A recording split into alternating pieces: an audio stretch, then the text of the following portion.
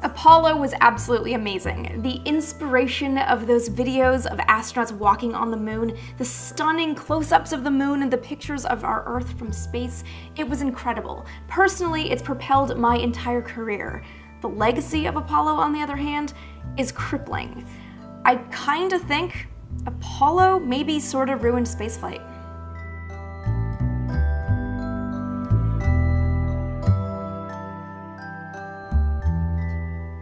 Alright, I know tons of you guys are waiting to rage leave your comments already, even though I haven't started going into the details of this video. So I would like to remind you guys that I am not just some person on the internet. I actually do hold a bachelor's degree with combined honors in history of science and technology and a master's degree in science and technology studies, and I've written 2 books about the history of spaceflight. If you still want to leave your ragey comment before you hear what I have to say, go ahead. I'm gonna take a sip of water from my Apollo 11 glass. Alright, now that people have rage quit the video before it even started, we can dig in. Let's start at the very beginning, and I don't mean Kennedy before Congress in May of 1961. I mean Press Secretary for the White House, John C. Haggerty, speaking to the country on television on July 29, 1955. On that day, he appeared before the nation and said, "On behalf of the President, I am now announcing that the President has approved plans by this country for going ahead with the launching of small unmanned Earth-circling satellites as part of the United States participation in the International Geophysical Year." For the average person in the mid-1950s, rockets and satellites and space travel was the stuff of science fiction. But for a handful of scientists who understood what could be gained from exploring Earth and space and the sun from outside our atmosphere, this was significant. The International Geophysical Year was an international program of cooperation between a host of nations that ran between July of 1957 and December of 1958, and satellites were the only way of studying geophysical phenomena and solar phenomena without atmospheric disturbance. This was significant for science. The news of America's intention to launch a satellite reached Soviet scientist Leonid Sedov at the 6th International Astronautical Congress in Copenhagen, Denmark 4 days later, and he immediately held a press conference himself wherein he announced that the realization of the Soviet satellite project can be expected in the near future. So, in 1955, we have Cold War adversaries, the United States and the Soviet Union, both announcing their plans to launch satellites as part of the IGY. By announcing the American program first, Eisenhower, however unwittingly, fired the starter's pistol in the race to be first in space. Anti-communist sentiments being what they were in the mid-20th century, the average American saw Russia as a backwards nation of potato farmers, definitely not a threat. So imagine America's surprise when the Soviet Union was the first to launch the promised satellite, Sputnik, on October 4th of 1957. Fear and worry were among the dominant American reactions, but for Lyndon Baines Johnson, then Senate Majority Leader, the reaction was scheming. LBJ realized that if he could leverage space and become the politician associated with shaping America's reaction to Sputnik, he might be able to use it to launch himself to the presidency. In the months that followed Sputnik's launch, while Eisenhower maintained his position that America's satellite program has never been conducted as a race with other nations, it was LBJ who pushed the National Aeronautics and Space Act through Congress. When Eisenhower signed the NAS Act, he effectively created NASA, which opened its doors on October 1st of 1958. So here's the first time we have to stop, take a little bit of a break, and grab some coffee out of my giant lunar mug that shows you where all the landings were when there's hot liquid inside it. Everybody looks at NASA's inception date, October 1st, 1958, as the day that America started looking at anything in space, but that's not true. NASA was formed with the National Advisory Committee for Aeronautics, or the NACA, at its core. The NACA was formed in 1913, and in the 40-plus years between its inception and NASA's inception, it became the governing body, the leading body of all aeronautical research in the United States. Programs that the NACA worked on included the X-15, which gathered some of the first data on human factors and hypersonic flight in advance of the space age. So NASA didn't pop out of nowhere and suddenly have to do stuff in space. It actually had decades of research coming to bear on the problem of spaceflight that it now had to handle. If you'd like more on that story, you can check out my first book, Breaking the Chains of Gravity. The other thing we have to keep in mind here is that NASA was not created for the grand purpose of uniting all space goals in the country. It was created because politicians decided to make it. Okay, let's get back into the story. So NASA's official reason to be was to bring together all the space research such that America could be a leader in this new arena. The unofficial but real reason NASA was created was so that the Americans could get a guy up in space before the Soviets launched a communist. Figuring out how to get that guy into space was the Space Task Group, this group of engineers charged with figuring out how to put somebody into space. But while the STG was trying to figure out basic orbital spaceflight, there were other people at NASA that were starting to figure out what the agency would do after achieving that goal. Because no one thought the Soviet Union would be there first, even though, Sputnik kind of surprised everybody. NASA's thinking was, we'll get a person up and then we'll start laying the foundation for a long-term spaceflight program. Eventually, sometime after 1970, we'll go to the moon. That lunar program was very sketchy at the time, but it was already starting to take shape. Engineers had already figured out that a blunt body was probably going to be the easiest for spaceflight, at least in the near future, so figured that that would be the lunar vehicle as well. It also knew that it would need a very specific guidance and navigation program, it would need a very advanced engine that could fire and refire in space, it would also need the life support and basic power capabilities to keep a crew of 3 people alive for 2 weeks. 2 weeks because that's the time it takes to go to the moon, and 3 people because then you don't have a deadlock decision. Wrapped up in this early planning was the idea that that mission would go straight to the moon as one giant rocket, land upright, at which point it would be ready to launch off the moon's surface and come back. That's a mission mode called direct ascent. Just go straight to the moon, land, fly straight back home again. However, that came with the challenge of building a giant rocket called Nova. So an alternate position was Earth Orbit Rendezvous. Basically launch that same big upright spacecraft in pieces and then build it in Earth orbit. That could be done on smaller rockets, but of course then you have to figure out how to actually build something in space, which was not something NASA knew how to do at the time. But in 1959, this is so far ahead that it's all conceptual anyways, we don't need to make any firm decisions. Flash forward to April 12th, 1961, and lo and behold, the Soviets do it again. Yuri Gagarin becomes the first human not only to go into space, but to orbit the Earth. At the time, all NASA could do with the Redstone rocket and the Mercury capsule was a pop-gun suborbital shot. So NASA is starting to fall even further behind. Gagarin is just the latest in a long series of Soviet firsts. At a press conference later that afternoon, JFK admitted he was tired of being beaten by the Soviet Union, and added, "The news will be worse before it is better, and it will be some time before we catch up." While the president was speaking to the press, House Speaker Sam Rayburn addressed the House of Representatives Committee on Science and Astronautics with a proposed amendment to the National Aeronautics and Space Act, the act that had created NASA. He suggested that they install now Vice President Lyndon Johnson as chairman of a new space council. The motion passed, and LBJ became the decider. He would be the one telling Kennedy what to do in space. Kennedy would be announcing everything, but LBJ would be the one meeting with NASA and passing his recommendations on to the president. This was great for Kennedy, because if it all went well, he could take credit. If it all failed, he could blame LBJ as the advisor. It wasn't long before JFK leaned on LBJ in his new capacity as head of the Space Council. After Gagarin's flight, just days later, Kennedy suffered another embarrassment with the failed invasion of the Bay of Pigs, and he needed to save face. So he looked to space as something that could maybe turn everything around for his presidency. On April 20th, the president sent the vice president a memo. Do we have a chance of beating the Soviets by putting a laboratory in space, or by a trip to the moon, or by a rocket to land on the moon, or by a rocket to go to the moon and back with a man? Is there any other space program which promises dramatic results in which we could win? 8 days and many meetings with NASA managers and presidential science advisors later, LBJ made his recommendation to JFK in another memo. As for a manned trip around the moon or a safe landing and return by a man on the moon, neither the US nor the USSR has such capabilities at this time, so far as we know. The Russians have had more experience with large boosters and with flights of dogs and men, hence they might be conceded a time advantage in circumnavigating of the moon and also a manned trip to the moon.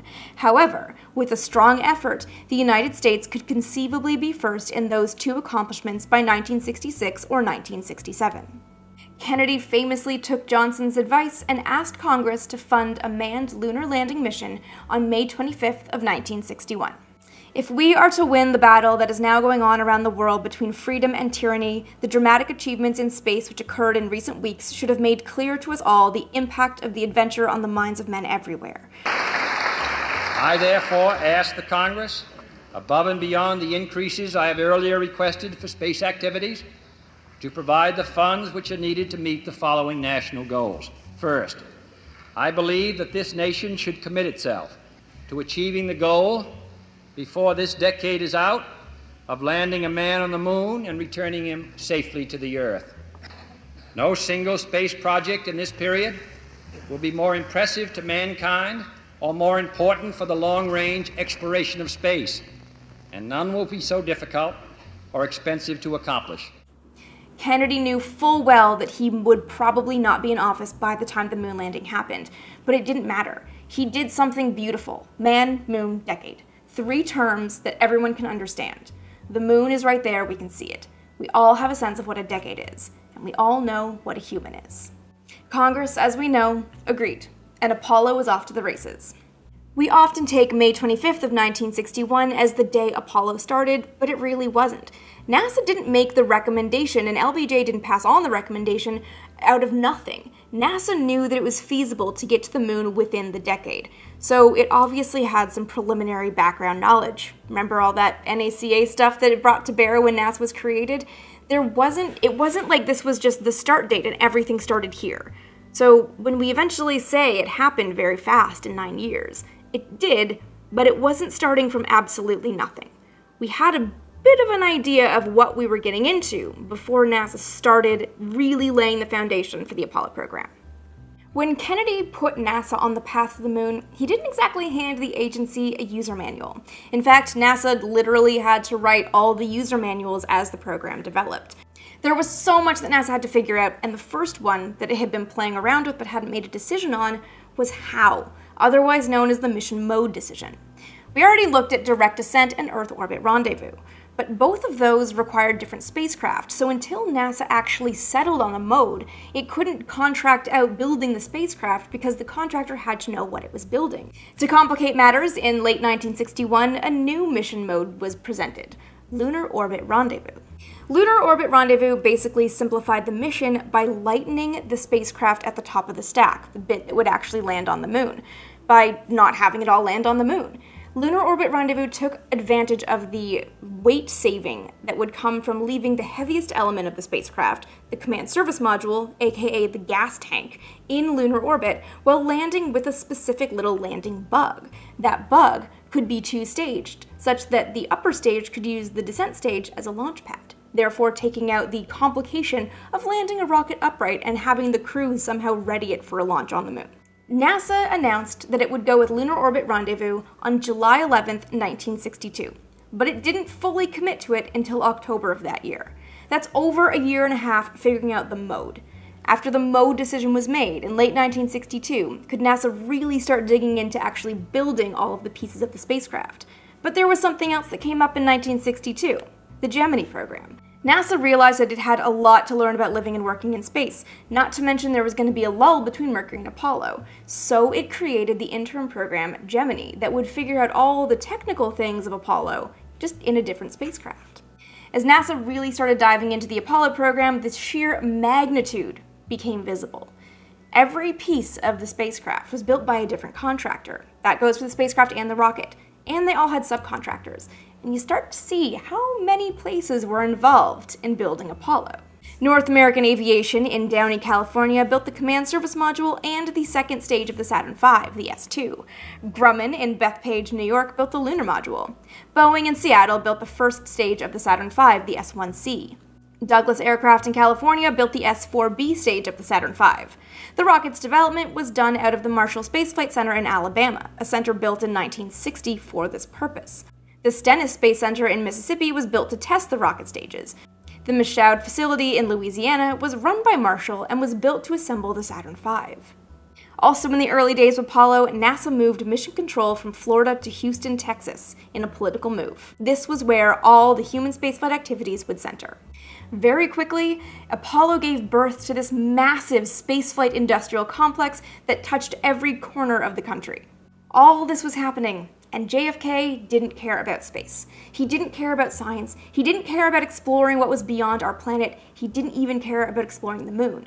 All he cared about was landing there first to beat the Soviet Union. He told NASA Administrator Jim Webb on November 21st of 1962 that the moon landing was important for political reasons, international political reasons, adding that it was a race whether they liked it or not. As Apollo's budget ballooned in 1963, JFK became increasingly concerned that Apollo would be little more than a boondoggle that would ruin his legacy. So he brought his concerns to Jim Webb. On September 18, 1963, he asked, "Do you think the manned landings on the moon is a good idea?" Webb said yes, but Kennedy just didn't feel like it was worth pursuing. He wanted to end Apollo before it ended his good standing as president. So before the 18th General Assembly of the United Nations on September 20th, 1963, Kennedy called for Apollo's cancellation and replacement by a joint US-Soviet mission to the moon that would foster peace and cooperation instead of competition. A little more than 2 months later, on November 22nd, 1963, JFK was shot and killed during a motorcade in Dallas, Texas. LBJ was sworn in as president that same day. We never talk about the fact that Kennedy tried to cancel Apollo, and I don't know why. That's so significant, that he called to cancel Apollo, that he started laying the foundation for a joint US-Soviet mission. Whether or not that would have happened, that he started putting that idea out into the public before his assassination is very important for understanding how Apollo became what it was. After JFK's assassination, the moon landing took on a very different role. It was no longer just a politically motivated scientific goal. Now it had an emotional element, and all of that fell on LBJ.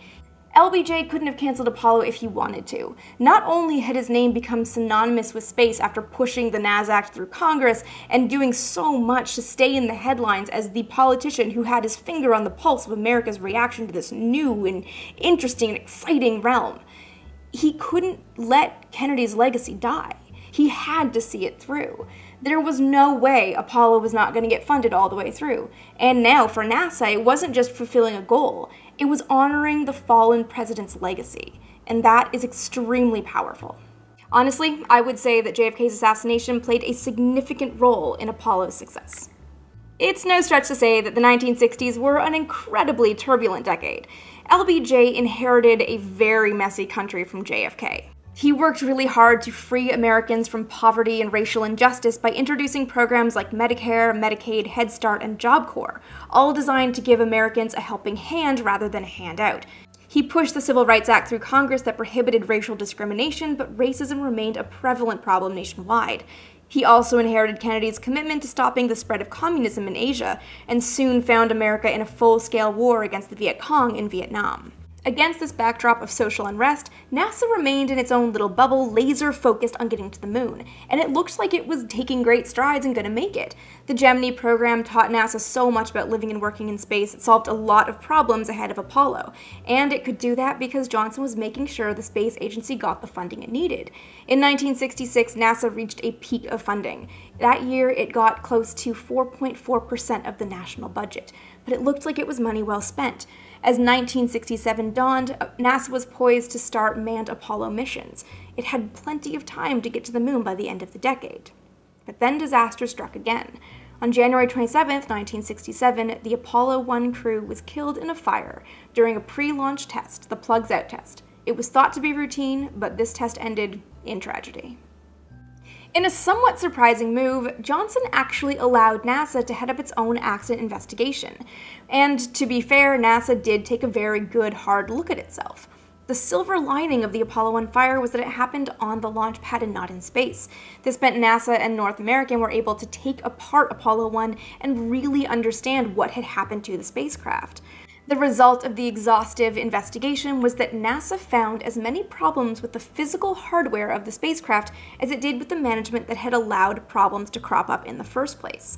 The result was a much better, much safer Block 2 spacecraft, as well as a culture that put safety above everything else. The agency recovered amazingly quickly. In 1968, a year marked by civil rights rallies, feminist demonstrations, and anti-war protests, NASA launched the unmanned Apollos 4, 5, and 6 to prove the technology was ready to go. In October, 21 months after the Apollo 1 fire, Apollo 7 marked NASA's return to manned spaceflight with a simple orbital test of the Command Service Module. That was Apollo 7. In December, it launched Apollo 8 to the moon with another command service module. The lunar module was falling badly behind schedule, but the mission nevertheless proved the mothership was up to the lunar journey. When 1969 dawned, NASA seemed charmed.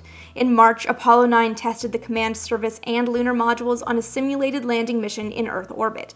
In May, Apollo 10 ran through a full landing dress rehearsal, stopping just short of the lunar surface.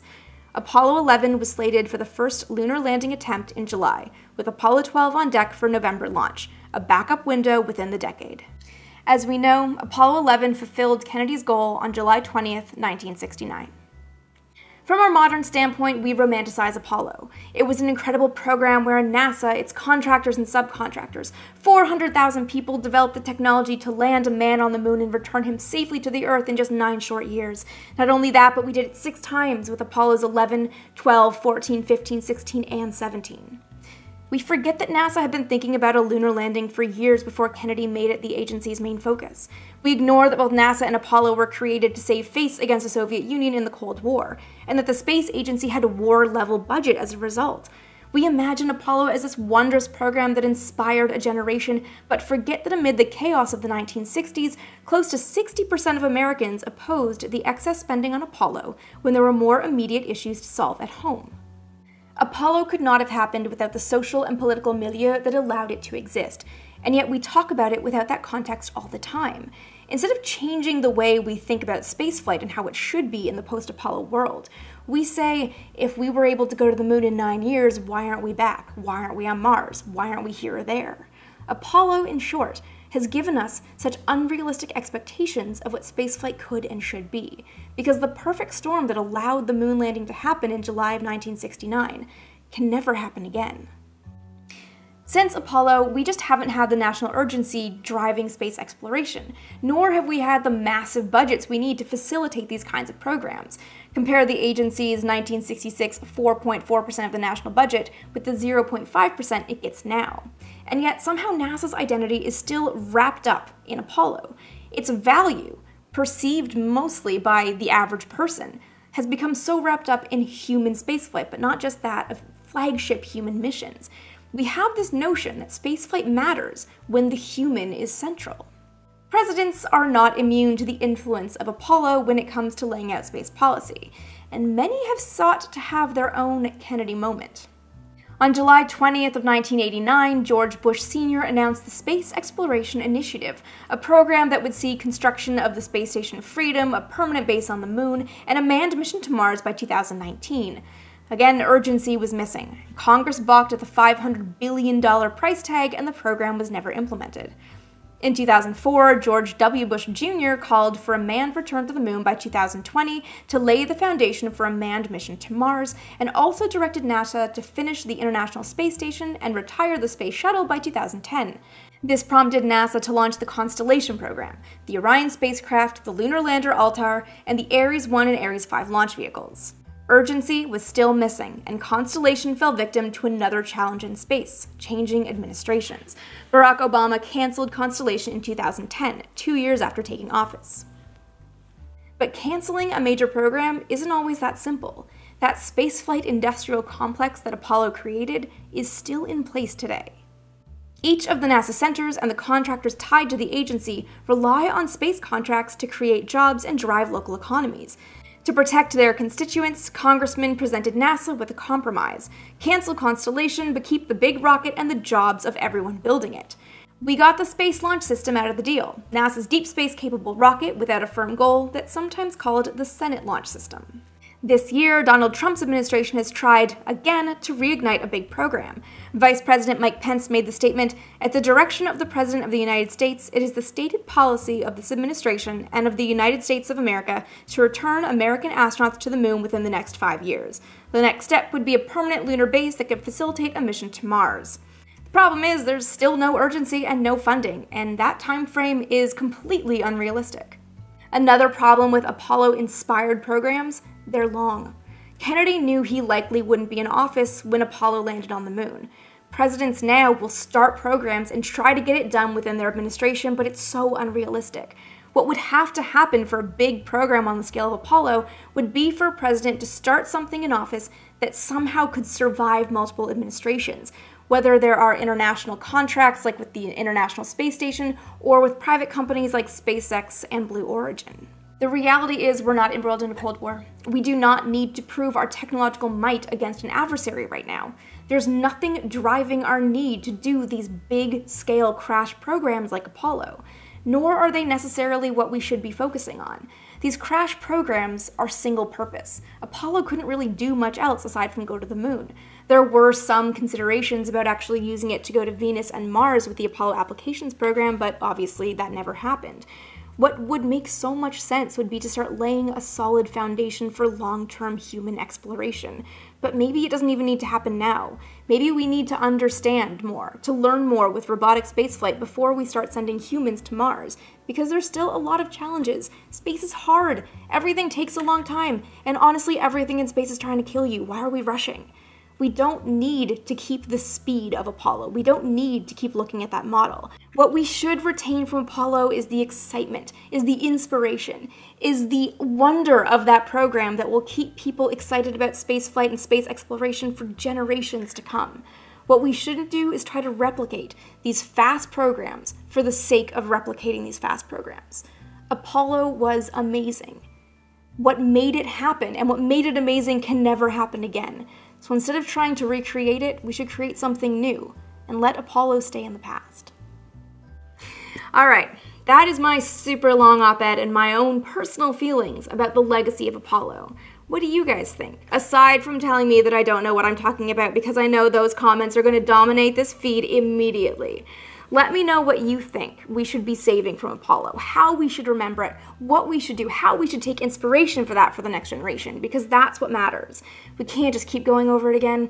I know I do that as an historian, but when we're looking at planning long-term spaceflight in the future, we need to start changing the way we look at space. What do you guys think we should be doing next? Let me know all of your thoughts in the comments below. And of course, guys, I do have the full, much more eloquent written piece that goes along with this on my blog over at Discover. And it includes all of the sources for all of those things that I was reading, all of those memos. All of that's over on my blog. Be sure to check it out if you would like to go into a bit more detail. Alright guys, happy Apollo 11 landing-versary. I hope you're all doing something appropriately spacey tonight and, you know, most nights, because who doesn't want to celebrate the insanity that was going to the moon? Because let's be honest, they went to the moon and that's crazy and awesome. Thank you guys so much for watching, and I'll see you next time.